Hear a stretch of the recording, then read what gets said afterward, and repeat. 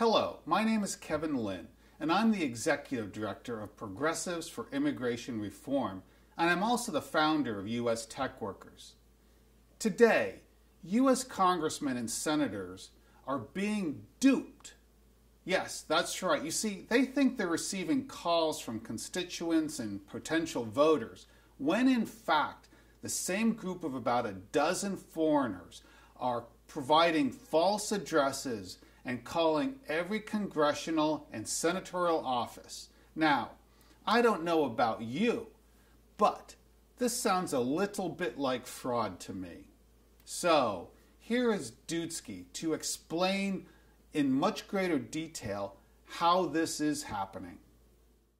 Hi, this is Steve Bushore. Friends and associates know me as Dudeski. I've been in this business for many years and now retired. And I'm here to tell you a story about how Immigration Voice has perpetuated a fraud on Congress.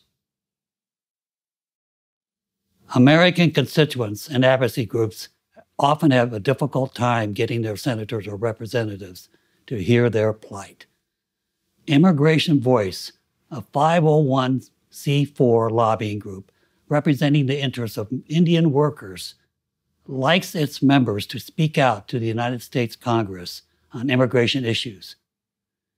But it appears their actions have crossed legal lines in order to gain a congressional audience. House Bill H.R. 1044 and its Senate Companion Bill S-386, entitled the Fairness for High-Skilled Immigrants Act, has been reintroduced in this congressional session. This bill would completely eliminate the 7% country numerical limit, or commonly called country caps, for all employment-based green cards, and raise the limit for family-based green cards from 7% to 15%. Experts agree the effects, if this bill passes, would not be fair to citizens from other countries who would be forced to get in line behind India's overflowing masses that are overwhelming the system. The Congressional Research Service has reported that Indian and to a lesser extent Chinese nationals would dominate the flow of new employment-based legal permanent residents, or better known as green card holders, for years to come, to the exclusion of citizens from all other countries. While I'm sure there are legitimate candidates in India's green card queue, the overwhelming majority are the low-wage workers who have displaced American workers at places like Disney, Southern California Edison, New York Life, and too many others to name. Those folks should not be rewarded for simply being cheap. Immigration Voice has mobilized its members' masses to push Congress to change our country's law to remove the 7% limit.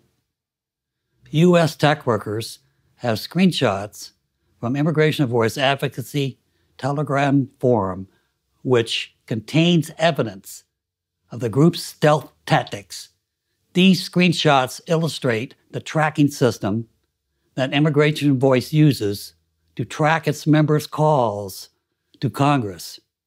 Screenshots from the forum reveal that members are encouraged to misrepresent themselves as residents of several different congressional districts for the sole purpose of gaining access to the respective member of Congress in order to influence their position on pending legislation. This behavior of temporary guest workers and their family must be illegal, right? Does the word fraud come to mind?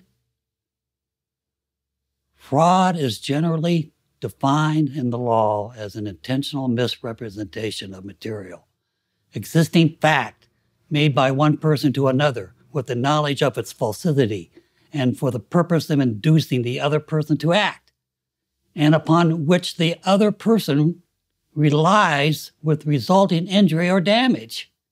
In these cases, members of Immigration Voice are intentionally misrepresenting to Congress that they are from their respective congressional district. It is a material fact, as evidenced by the screening question, indicating Congress handles calls from legitimate constituents differently than those from non-constituents.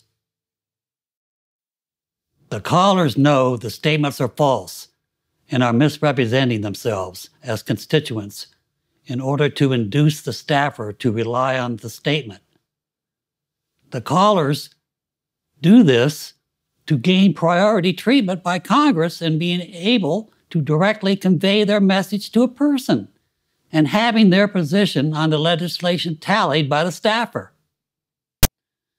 Congressional staffers rely on the information with resulting injury because they spend time and taxpayer-funded resources talking to fake constituents and then falsely believe there is more constituent attention on one side of the issue than actually is.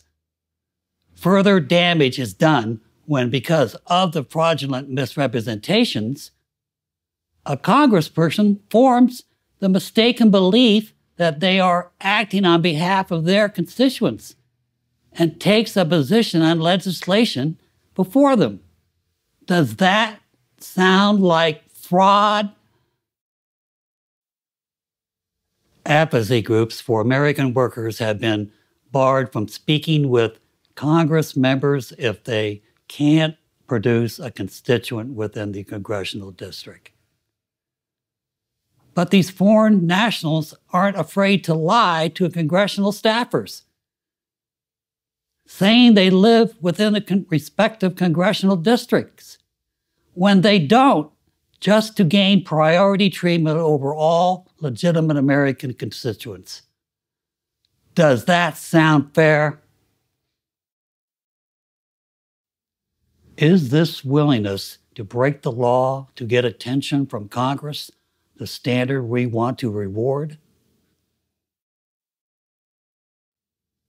As a matter of principle, do we want to give devious and immoral foreign actors access to the U.S. Congress? I am an American citizen seeking to expose the truth. It is up to Congress and the Department of Homeland Security and other enforcement agencies to see this fraud, dig further, and punish this illegal behavior to the fullest extent of the law. Above all, we can hope Congress won't reward them by giving them what they want, by passing this harmful legislation. Please call your Congress members and tell them not to reward unscrupulous behavior